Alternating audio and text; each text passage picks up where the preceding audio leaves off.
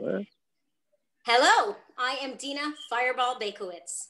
And I am Franz Black Cloud Cayo. As you can see, the black clouds behind me in lovely Brooklyn, New York on this October day. And this show is All of Them, a conversation about everything. Franz, what are we going to talk about today?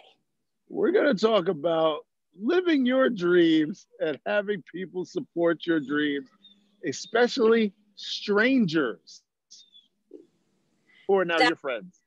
What is it, strangers or friends you haven't yet met?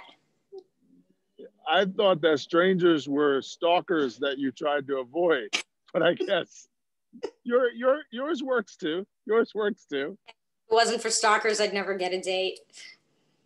That is also true. I've heard that from many women. Actually, I would not have gotten married the second time, or actually both times, if I wasn't so aggressively stalkerish. Wait, does that sound good? I guess maybe not. Got married, so the ends justifies the means.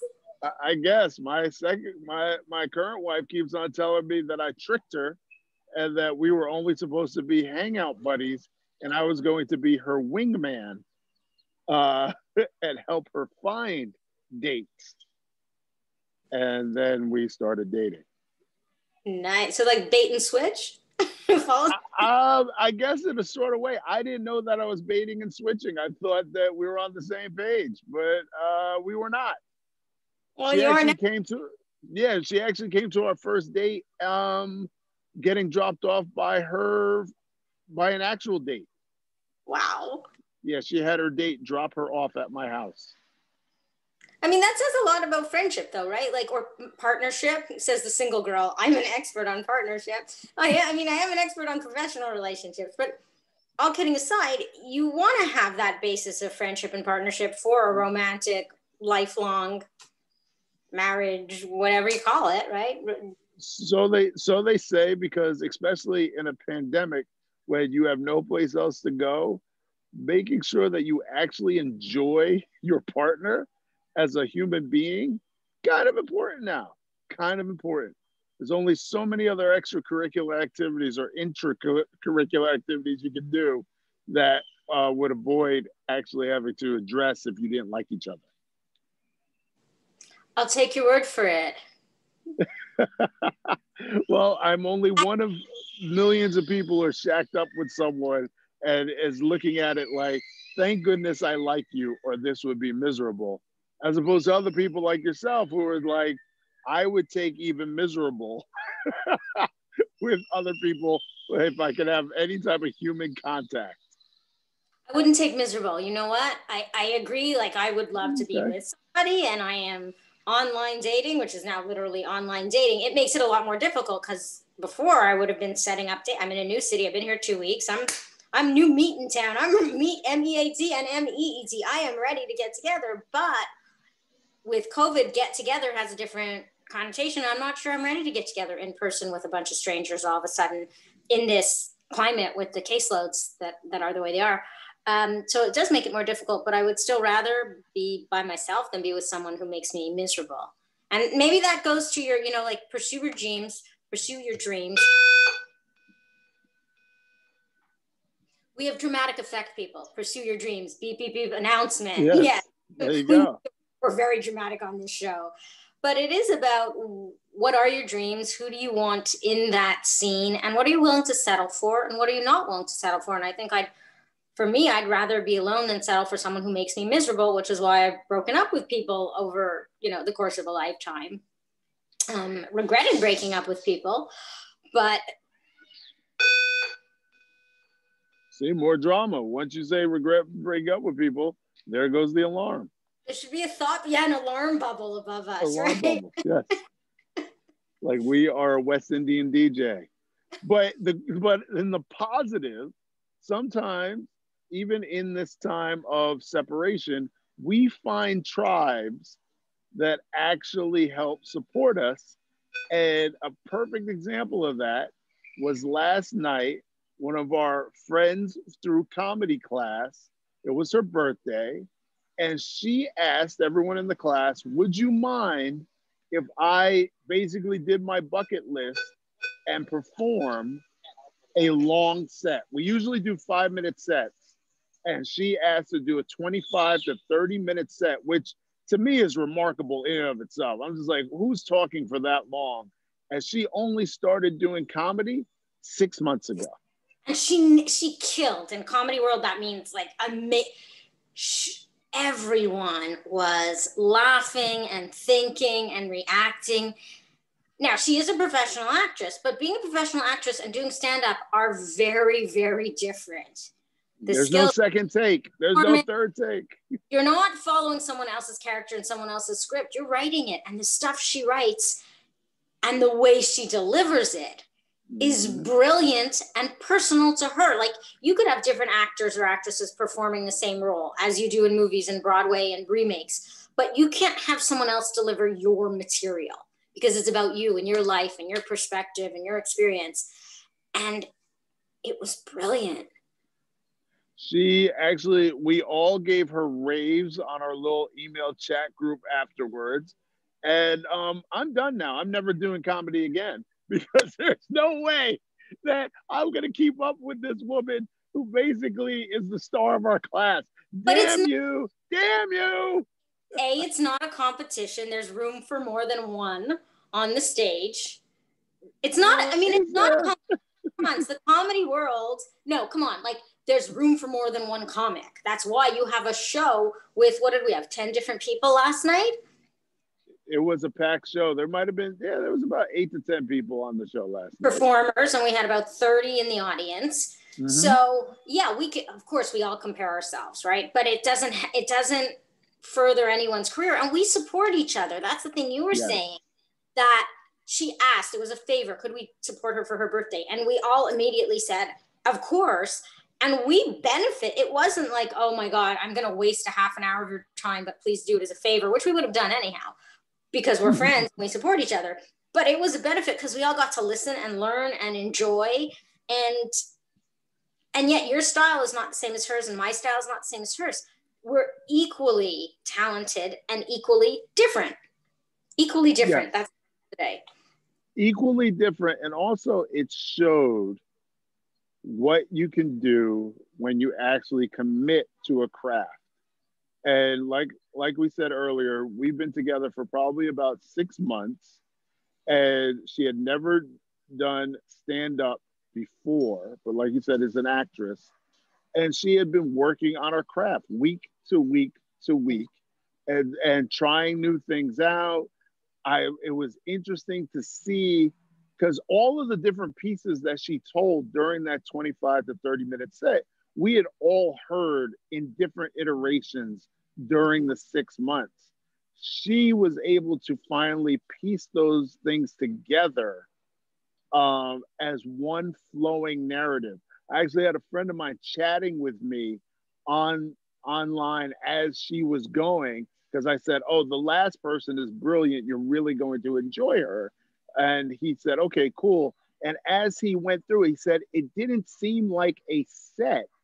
It felt like her just telling you a story. And that's when you know you've nailed the actual performance. Because he was just like, this doesn't seem like I just came into a comedy club. This felt like someone was, writing a story for me that I wanted to follow along all the way to the end. Yeah. And that's how you know that, and that's her style. She gives very insightful and descriptive visions and narrations that you're like, oh, I hadn't thought about it that way, or oh, I'm peeking into the background of someone's life, and it doesn't feel like too little or too much. It's like Goldilocks, just right. Where we're getting. Oh my God. And that's what comedy is. It's insights into life, your life, other people's lives, life in general. It's insights into experiences and a different perspective and a different take. Like, I never thought of it that way. Or how did she piece those two things together? And that's something you and I do a lot of. We find connections that other people don't see. And a lot of comics do that. Like Jerry Seinfeld, right? The way he talks, it's a certain style of comedy. He takes just things that could be considered very banal and he makes them funny. Other people will take the most twisted, ridiculous premises and make them funny or normalize them. And it was really amazing to see someone else's style work and succeed, and how, as you said, she put the work in, because yes, raw talent, but also working at comedy, and then all of her training as a professional actor also come into play. And I know for me, I've been thinking about this. I want to do much more in the arts and entertainment. I want to do more performing and writing and producing and directing beyond the business and career coaching that I do. And the more I focus on it and the more I connect with people who are in that space, the happier I am, the more I feel like this is what I was meant to do. And this is how I can serve others as well. So whether it's on a comedy stage or delivering a workshop for creative people or working with creative people on their brands, we support each other and learn from each other. And it is about the community and the collective. Absolutely. And you don't even know where something can lead. I think I teased that I have been doing I came into a role of producing a talk show recently. Not this talk show, another talk show. Another talk show called Mike and Donnie. It's on Fox Soul every weeknight, 11 p.m. Eastern time. But FoxSoulTV.net? Foxsoul, no, FoxSoul.tv. Yes, Foxsoul. Yes. And the app, the Foxsoul app. But what's been interesting about it is, and I was explaining this to my wife earlier, was that I feel like doing our comedy class and us doing this show on a weekly basis helped prepare me for that role, because each week, every week and every weekday actually, I am writing a new set of parameters for the hosts to actually delve into. And my particular style of comedy, which is I take one subject and drill the hell out of it. You do it well. You do it so well. And I, like certain comedians, they'll say, I'm going to hit on these 5 different topics.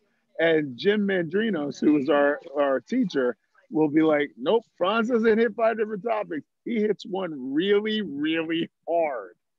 Yeah. And so for this talk show, I basically find one topic each day and we go into it really, really hard. And what I've gotten feedback from the other writers is, thank you. This makes the show feel more focused every day. And I'm just like, haha, I'm cheating because this is what I would have done anyway. This is my writing style anyway. So thanks that you glommed onto it, but really I wouldn't be able to do 15 topics per day. Right. But isn't that great? Like, that's when the fit, it makes a difference. Your style and the show style and the other writers, you're responding to each other. That's a collaboration. It may not always work that way. Like, I've worked for companies and clients that I just thought, oh my God, I could be doing so many more things with my time. This is not what I was meant to do. But finding what you're meant to do and who you're meant to do it with, whether it's project by project or on an even larger basis, isn't that rewarding? It is. It actually is, and I'm enjoying it. And it wasn't what I had planned at all. But it's interesting that what I had not planned actually became so important for me to move forward in this venture. And so it's been fun. The last few shows that I've written have been highly successful in terms of engagement and interaction with the guests and the hosts and the audience members. So I'm feeling pretty good about it. And it makes me feel more comfortable as I'm writing comedic sets now. Because I'm like, oh, this actually works for me. I'm feeling more at ease being able to just say, you know what? I know this is good stuff. Let me do my style and keep doing that and enjoying it. I'm supposed to do a birthday party tomorrow night. Were a you virtual. the hired entertainment? That's I'm great. hired entertain. Well, hired. I'm doing it as a favor. Come on, no one's paying me yet for that type of stuff. They should, though, But because you were hilarious last night. Like that, it was that natural flow. It felt like, okay, our audience may not know this because they don't get to talk to you every day like I do. But I know your personality, and when you just start going off on a topic, whether or not you've thought about it or written about it, it just comes out, and it's natural, and it's impactful, and it's funny, and it's insightful. So well, yes, thank you. You're a bit biased, but thank you, as my friend. Yeah. But yeah, so tomorrow, but here's the rub. I did not know that the show tomorrow is supposed to be 15 to 20 minutes. Ooh, yay. Which is much longer than the 5-minute sets that we do. And everybody who knows me on our sets, I cheat and I always do 8. Okay. Let me just say something to you and to anyone who's listening. I know you. We talk every day and you're like, but I have so many things to say. I can't distill it down to 5 minutes. I have 15 topics. And I'm like, pick one. Yeah, every time. Just pick 5 minutes. That's what editing is for. You can talk about the other 14 topics another day. Now you have 15 minutes and you're fetching. Yes, exactly. Because I've been around you so long. I'm finding the actual part that I can convention about. Yes. But no. Always my fault. Well, the show is centered around you, Dina. Always remember that. The show is about you. The show tomorrow night? No, I could do that as well. Please just talk about me at your friend's birthday party. I'm sure they'd love it. Yeah, they'd be like, who is this Dina woman? And why are we talking about her? Yeah, my mother loves you. Yeah, I love your mother too, and we've never met. But yeah, so that's going to be interesting. And I actually am going through all my old material going, okay, a little bit of this and a little bit of that and a splash of this. And we'll try to all weave it together into one big thing. Of course, she doesn't want it to be too political, which I said, Have you met? What is she expecting? You're going to talk about dating? Exactly. You hate him. Oh, yeah, I'll talk about pets. No. Well, what does she mean by too? So that's interesting, right? We go back to Goldilocks. Too much, too little, just right. Mm-hmm. What are the boundaries? I'm going to try to incorporate more of my personal life in there. Okay. To talk about just the family life, my son, the blended family, how my wife is handling it, all those things, and then how that relates to the larger world at hand, which I think could be a good blend. I think I saw a couple of things from my older sets that I was just like, oh, I haven't done that in a while. Why haven't I done that? I actually like that set. But it's because I'm always trying to find something new to talk about for our classes and for our weekly shows, because I just don't feel like repeating those. This person and her friends have never seen me perform ever. So I could easily go in on a number of different topics. I might even pull out the Black Friend piece. Ooh, that's a good piece. You have a lot in Juneteenth and the products and the. And also, I remember when we first started writing together and giving each other feedback. And one of the things I said was, I want to hear more about your family. I want to hear about your background. It's interesting. It's different. And you were doing, I think, only that. And at one point, you're like, no, but I really want to talk about the political. And that's where you get all fired up. But there's still room to blend the two and take parts of it and transition it. You can make transitions. Oh, everyone loves a good transition. Family to friends to Black friends to politics. Yes. And someone who did great transitions was our friend last night. Yes. And so definitely want to congratulate her. We love supporting her. And as we go further down this comedic road with each other, we can all benefit from that collective support. That's a good way to end the show. Collective support, follow your dreams, and make fun of your family. Every time. Family's the best. All right, Dina, I'll talk to you later. Bye.